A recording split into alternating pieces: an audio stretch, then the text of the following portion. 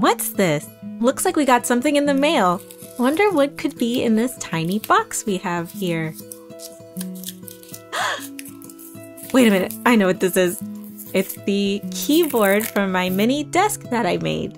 Why don't we go ahead and set everything up?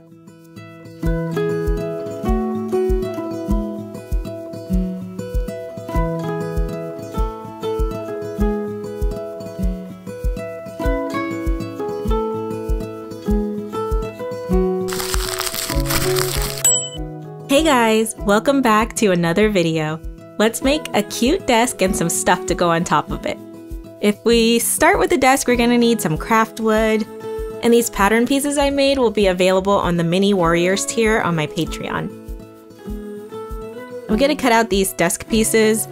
I'm actually surprised these scissors still cut because they are very old and have been used to cut all sorts of things that scissors probably never should be used for. So now that I have all my pieces cut out, I'm gonna go ahead and prep the craft wood.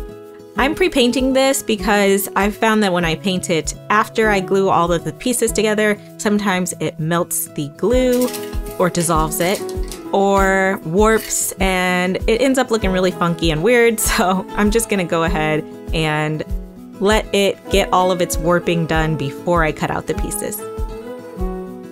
I really tried to up my pattern game this time around because I need to make sure that these pieces actually fit together and that I'm not confused about which piece is which.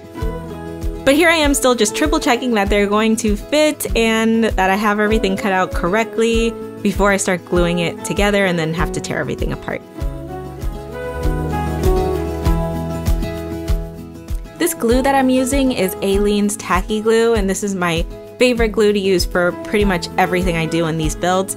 This is the Turbo Tacky Glue, which is a little bit thicker and it holds all of the wood pieces together until I can get something heavy to smush them down.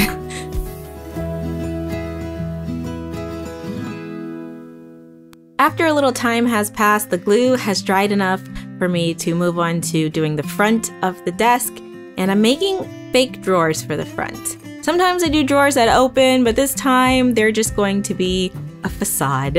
So I'm coloring some black into the gaps where I think that the shadow from the inside of the drawer would naturally show through. And then I'm gluing on the front drawer cutouts and gluing that entire piece of wood to the front of the desk.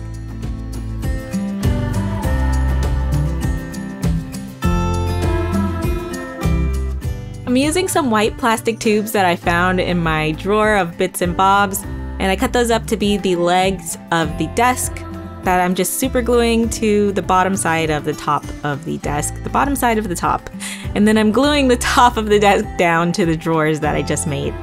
So now that I've built a mini desk with plenty of storage space in those drawers, it's time to put something on top of this thing. And what do we need the most? A computer, obviously.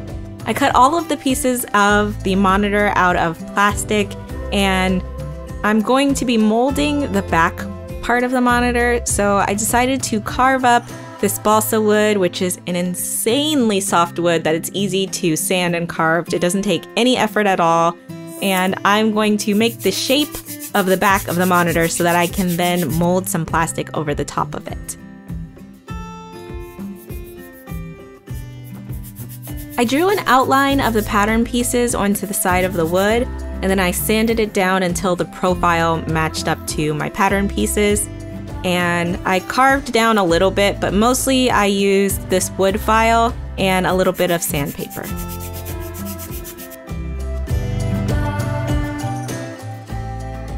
I'm getting my desk ready to do this plastic molding because this hot plate that I'm using gets everything hot and I didn't want to melt my cutting mat.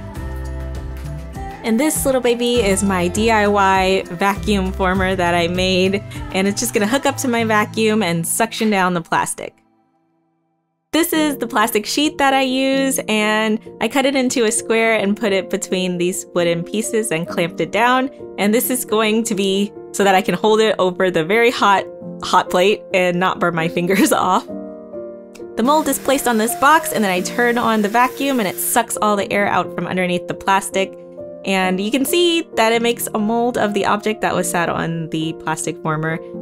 And now I'm carefully trimming it and I'm sanding down the edges so that I can have a good connection between the back and the front plastic pieces, because I'm using a plastic cement to glue them together and it's going to basically melt the two pieces together. So I don't want to have huge gaps or the cement won't be able to bond the pieces together.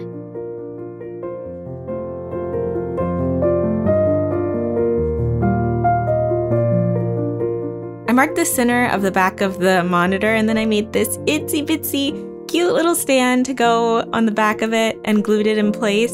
And I got this printer from my mom a couple of Christmases ago and I haven't used it much, but it prints out little stickers that you can use for different things. So I'm using that to be the front screensaver and it's super cute. It's a saranghae in the corner, which I'm learning Korean, but I'm not very good yet.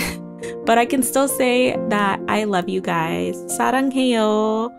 And then I'm putting this plastic rim around to be the bezel, the front bezel of the computer monitor. And now I'm going to move on to making the keyboard, because how are we even going to turn this thing on or type anything out?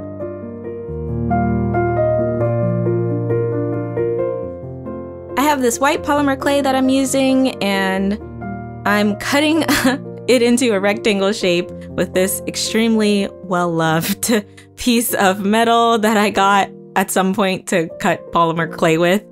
And then I'm using some new polymer clay tools to put in the little lines and separate out the keyboard. It was really tiny and I thought these lines were straight, but they're a little bit crooked, but it's okay because I still like the way that it turned out after I baked it. And I'm just using some acrylic paint to paint the keyboards a pink color, and it was too small to write the actual letters on, so I just put some black acrylic paint dots in the corner to be the letters. I put some UV resin over the top to make it a little bit glossy and more plasticky looking. So now I'm gonna make a pencil holder. I used some plastic again and I made a rectangle shape, and then I rolled out some little pieces of polymer clay and cut them down to be pencil size and cut up some little sheets of paper to go inside of it. I ended up making way more of these little pencils than I needed, but maybe I can cut them up and make them sprinkles on like ice cream or something, or figure out something to do with them, but it looks really good. And this is my favorite part of the build. I decided to add on some more decorative things to the top of the desk, so I'm making a lamp. I'm kind of winging it. There were no real pattern pieces for this. I just drew out how I wanted it to look at the size that it should be for this scale, which by the way, this is in 1/12 scale, which is a little bigger than I normally build at, and that had some interesting challenges that came along with it. But I cut up these tiny pieces of plastic and glued them together to be the frame for the light, and then I'm using my mold again to make the actual light bulb cover.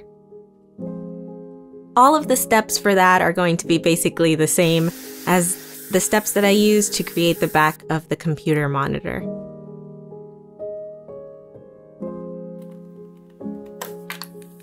It was a little bit trickier to cut this one neatly since it's so small and fiddly, but luckily these tiny scissors came in handy.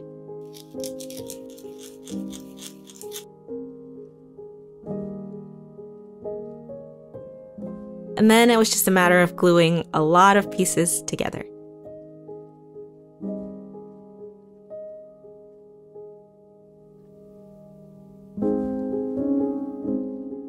Now, for a little while, I left it looking exactly like this, but then it started to bother me that it was so white. It was just blending in with the back of my desk, and I couldn't even tell it was there when I looked at it. So I decided to crack out this airbrush that I'm trying to learn how to use and attempt to airbrush it a pink color.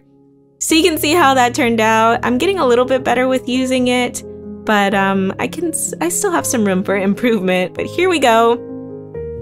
All of the things for the desk are done, and I'm so happy with this little desk setup. This way I don't have to rearrange my entire room because goodness knows Every couple of videos you guys saw my background change because I'm obsessed with redecorating. So here we are.